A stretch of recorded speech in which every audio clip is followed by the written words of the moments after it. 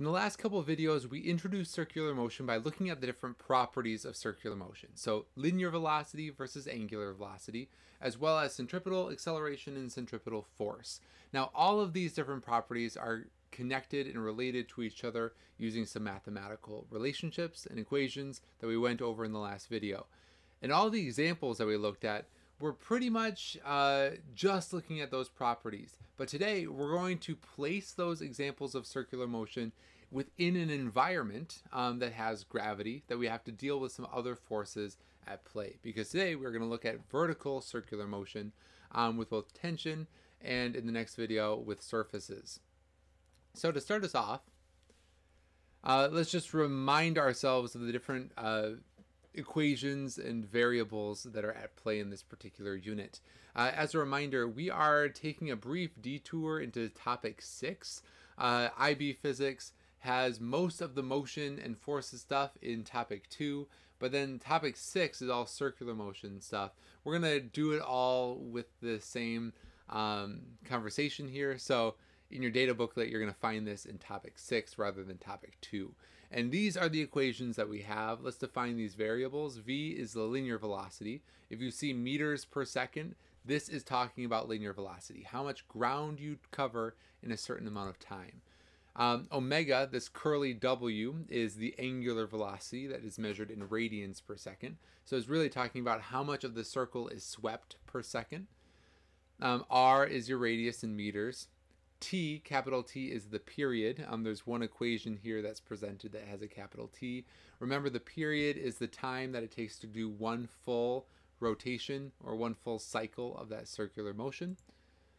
A is the centripetal acceleration, and F is the centripetal force. Now, note in these equations, these aren't labeled with anything special like A sub C or F sub C to represent that it's centripetal. But you should note that these equations are in the circular motion section. So these equations are talking about the acceleration and the force governing circular motion. All right, let's start by talking about spinning something over the top of your head in a horizontal circle. If you swing a ball on a string above your head and the string breaks, what happens? It'll be helpful here to see a top view. This is just squash because you're looking at it from the side. So say we break the string at a given moment here. Once the string is broken, there's no longer a force centerward, and you're going to see that ball continue on in a straight line, tangent to the circle. So wherever it's moving at that point in time is going to keep moving. We talked in the last video about horses on a carousel that are facing in the tangent direction. This ball is just going to continue off in that direction because an inward facing force is required for circular motion. If that string is no longer there, there is nothing causing the curve to happen. It is tempting to say like, oh, this is going to continue kind of curving, but it's not going to remember its curve. Once that string is gone, its inertia will just take it in a straight line path. Also, it's not going to go outward because there is no force necessarily pulling it out. It's going to continue on the direction it's facing. But if we turn this, and now instead of going horizontally over the top of our head, we're spinning it vertically, so up and down here. Now the string, if we are keeping a constant velocity on this ball, or relatively constant, the string is going to be more likely to break in one location than others. So just take a moment to predict A, B, C, D, E, or F. Which of these positions, if this is moving clockwise, is our string most likely to break? Now, you might have experience trying to do this if you're trying to swing something kind of in this circular path. And you might notice when you do that, that at the bottom, it tugs a little bit harder. C is the place that is most likely to break. And the reason is gravity is a thing here. So gravity is pulling downward, which means when you get to C, you are also counteracting gravity. So not only do you need a force to go in a circle that's pointing centerward, it is now opposite gravity, so it has to pull even harder to make that circle happen.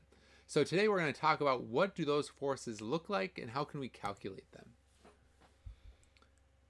Centripetal force, the force that we've been talking about, can be calculated.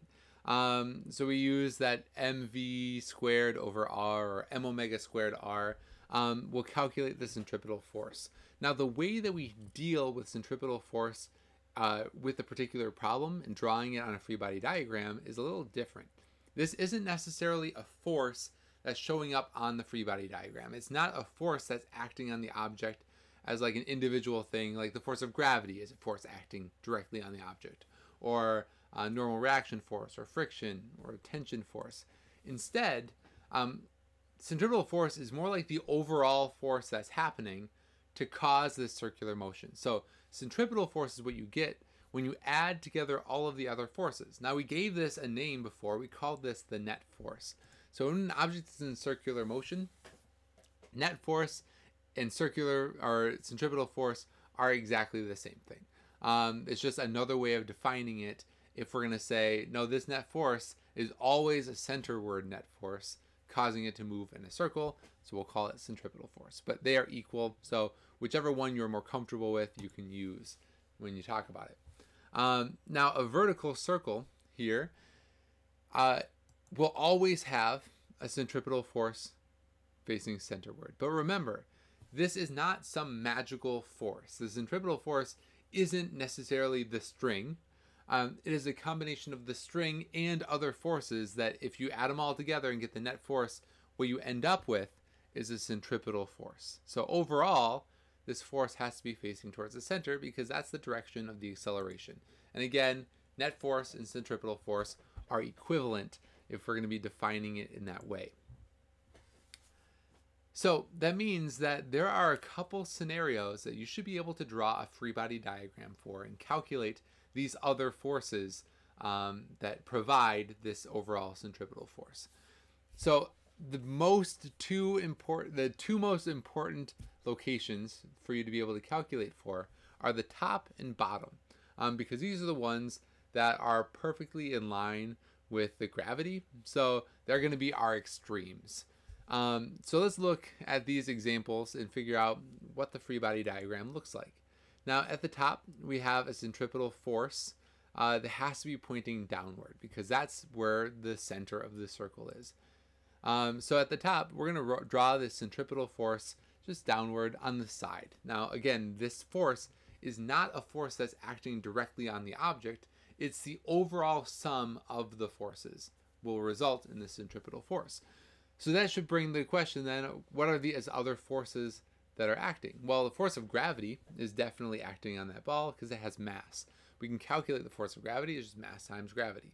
And that is pulling down because gravity always pulls down. There is another force, though, acting on this ball if it's being swung by a string, and that is the tension force, Ft. Notice here the tension force is also pulling down because tension can only pull in the direction of the string. A string can only pull, it can never push. So since the string is coming from the ball going downward, we draw the tension force going downward as well. What that means is that this tension and this gravity force have to add together to result in this centripetal force, which means just add them up and you'll get centripetal force. Now at the bottom, our picture looks slightly different. Our centripetal force is still towards the center, but now towards the center is up because it's at the bottom of the circle. So centripetal force, I'll just draw that on the outside. It's not a force directly on the object, it's just the overall force that results. Now gravity is still down because the force of gravity always points towards the center of the earth. But now our force of tension has to follow the rope, and the rope is pulling up. So our force of tension is going to be upward. Now notice something about how I've drawn these vectors. In this case at the bottom, I know that I need to have an overall force of Fc pointing up. So overall, when I sum all the forces together, I should end up with a net force pointing upward. And the only way that that can happen is that if the tension force is greater than the force of gravity. Which now, if you look at this, you can see very clearly that, of course, the string is going to break more likely at the bottom than it is at the top, because you have to overcome gravity and then still have a net force that equals that centripetal force. I think this is actually easier to see if we put some numbers to it. So let's look at this problem just with some numbers and say I calculated that for the velocity of this particular ball going around, the centripetal force required would have to be 20 newtons. And this ball, if I calculate its force of gravity, its weight is 5 newtons. I want to find the tension force that's acting at the top and at the bottom. So before I do that, let's plug in what I know. I know that the centripetal force overall has to be 20 newtons towards the center of the circle. So at the top, that's 20 newtons down. I know that the gravity is 5 newtons, and that's always pointing down. So we got 5 newtons down. And now the tension force is all that's remaining. Tension force is going down because tension is always pulling with the string. So now I have a picture here where I've got a 5 Newton force going down and some other force going down, and that has to result in 20 newtons going down. Now, looking at that, it's a pretty clear answer. Like, what should the tension force be? Well, it's whatever it has to be for it to add up to 20. And that force is 15. So 15 newtons plus 5 newtons will give me that 20 overall centripetal force that I needed. At the bottom, again, my picture looks different. I still have 20 newtons of centripetal force that's required to make it move in this circle. So overall, I need to have 20 newtons of force now going up because that's where the center of the circle is. Force of gravity is still down, that's still 5 newtons, but now my tension force is going up because that's where the rope is. So again, this is the same picture that we drew before, but now it has numbers. If I need an overall force going up as 20 newtons, what does the tension force have to be to cancel out this 5 newtons and still result in a 20 newton force going up? So you should be able to look at that and say, oh, it's just got to be the difference. Ft minus 5 has to give you 20. So I end up with 25 newtons of force pulling upward. So again, you can see 25 newtons versus 15 newtons. The string is experiencing more force at the bottom than it is at the top. So let's look at this all the way through. In the last example, I gave you a centripetal force and I gave you a force of gravity. But often you're not going to be given those things. Instead, you're given things like the mass, the tangential velocity or the linear velocity, and the radius of a circle. But from that information, that's enough to actually calculate centripetal force. So we were given it in the last problem, but here we're just going to calculate it. Centripetal force is mass times velocity squared divided by the radius. The mass is 2, the velocity is 5, and the radius is 0.5. So I can calculate the centripetal force required to make this motion happen. So 2 times 5 squared divided by 0.5 is 100 newtons. The centripetal force at the top is 100 newtons.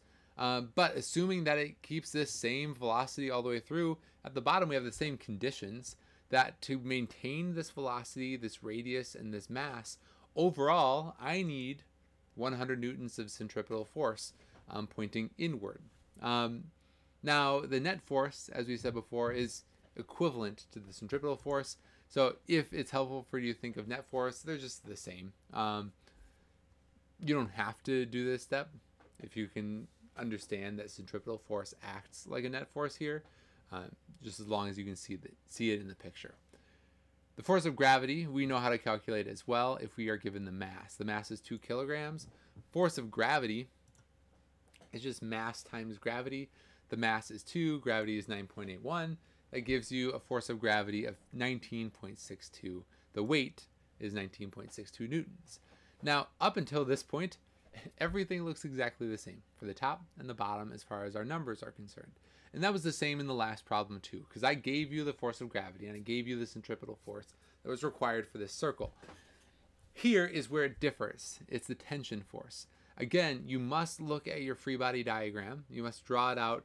Fg is going down. Ft at the top is going down because that's where the string is pulling. And Fc is going down because that's where the center of the circle is.